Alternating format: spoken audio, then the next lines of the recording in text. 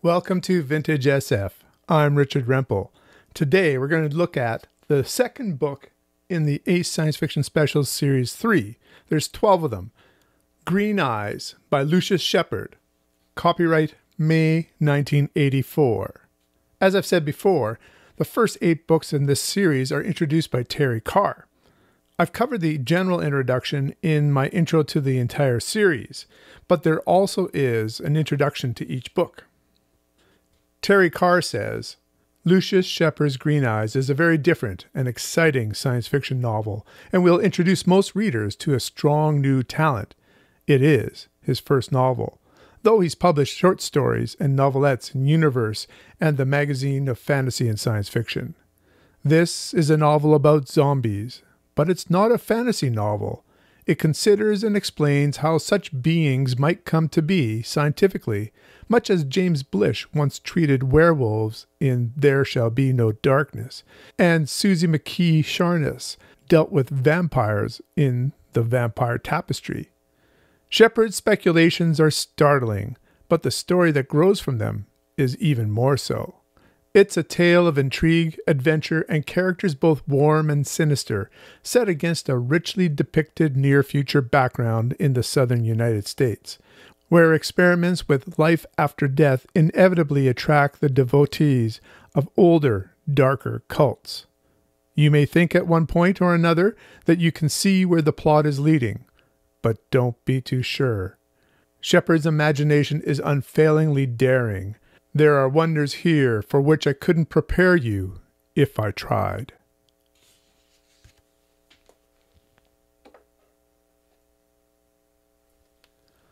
There is a chemistry breakthrough. If a recently dead person is injected with the drug, they'll be reanimated. There's a period of disorientation, and when they start to come to their senses, they're introduced to a guide, a mentor, a companion.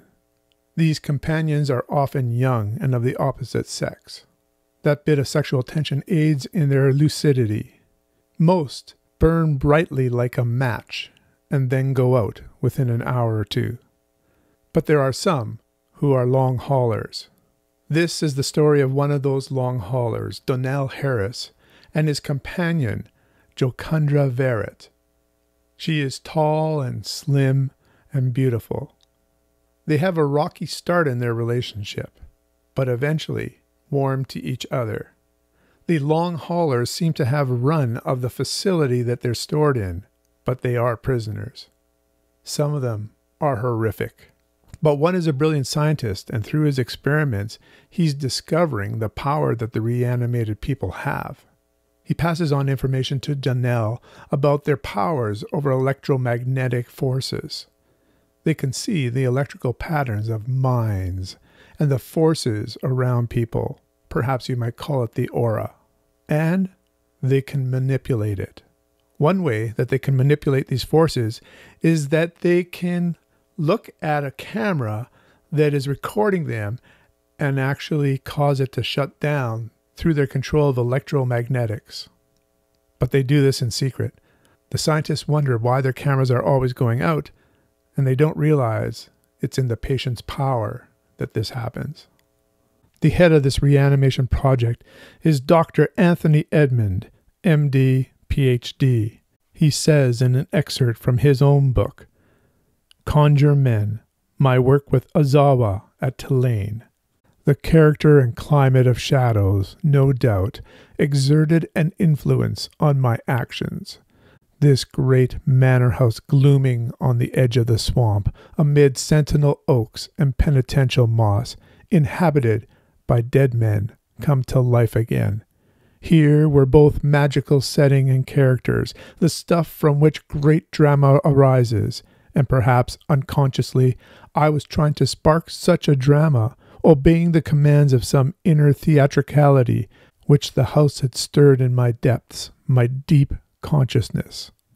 Perhaps, were I to be injected with the Ozawa bacterium after death, I might well reincarnate as a playwright. But each morning before rounds, as I took my constitutional, I would look back at the house and experience a thrill of excitement and fear. From a distance, Its windows appeared dead black, as if it contained no furniture and walls and lives, but only a ripe and contaminating darkness. We inhabited that darkness, and I alone of all the project dared strike matches and dispel the gloom. Most of my colleagues, I believe, fear what would be revealed and satisfied themselves with behavioral studies. But this was an experiment, not a behavioral clinic. We were there to learn, not to footnote extant knowledge. And what did we learn? We uncovered new forces. We took a step along what may be an endless path toward divinity. We redirected the entire thrust of psychoanalytic theory, and, as with all knowledge, we found that deeper and more compelling mysteries yet lay beyond those we had reduced to the security of fact. One of my favorite lines of the book, "Don't waste your breath on him." Harrison regarded me with displeasure. "He's just random molecules bound together by the stickum of his education." After witnessing one of the patients being dissected after they die, Donnell decides he wants to escape the facility, and Jocundra agrees to go with him.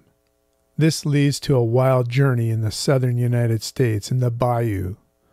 They encounter a healing preacher with seemingly miraculous powers, and a cult-like voodoo leader who has a magnetic power of her own over people.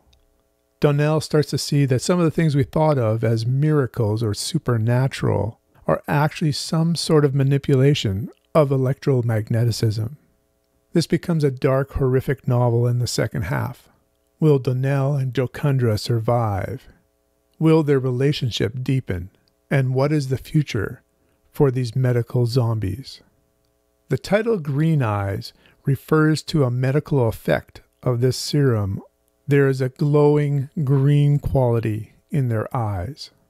Green Eyes is a novel of two halves. The first, mostly science fiction, although there are horrific things that happen within the research facility. And the second is an escape, a road trip into dark, horrific territories.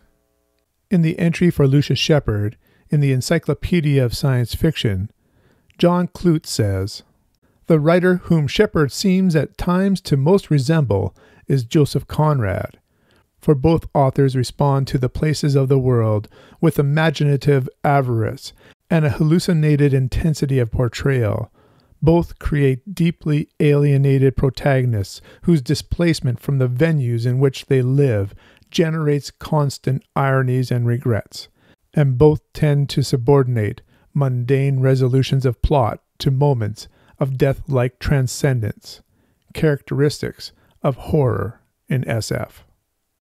There were times that I had difficulty following Shepard's prose, and I wasn't exactly sure what he was trying to tell us was happening.